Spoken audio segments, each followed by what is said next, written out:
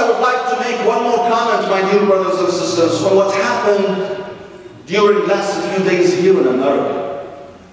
In Minnesota yesterday, and in Louisiana the day before, where African American people were targeted for no reason, no justified reason, other than hatred.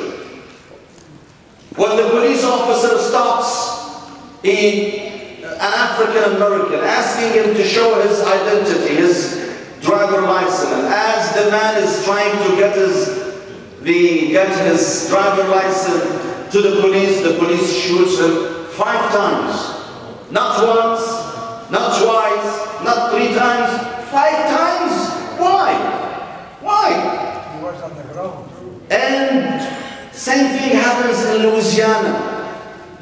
Almost every other day we hear about the tragedy committed by the police against minorities, particularly the African American. This is aib. This is a big stigma in the face of this nation. That every once in a while we hear about a conspicuous murder against a member of the minority simply because he has a different skin color. And you know what, my dear brothers and sisters? There are many other incidents that you and I do not even hear about. Why? Because there was no camera recording. There was no iPhone recording.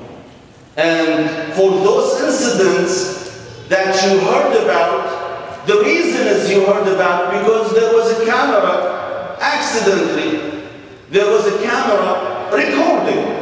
Otherwise, if there was no camera recording, you would not have heard about those crimes committed against innocent people.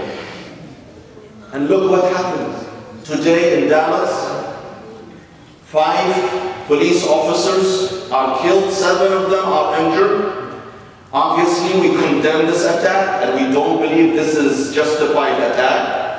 Because the Quran says, وَلَا تَزِرْ وَازِرَةٌ وِزْرَ أُخْرَى. If a police officer commits a crime, we should not hold other people responsible. We should not hold other police officers responsible. Rather, we have to go and hold the same perpetrator accountable for his own act.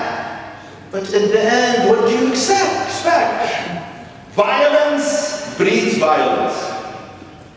Terror breeds terror. When some police officers go reckless, indifferent about innocent lives, this is what's going to happen. And what do you expect to happen in a country that allows people to use guns? And what happens to a country where there are at least 300 million pieces of gun everywhere?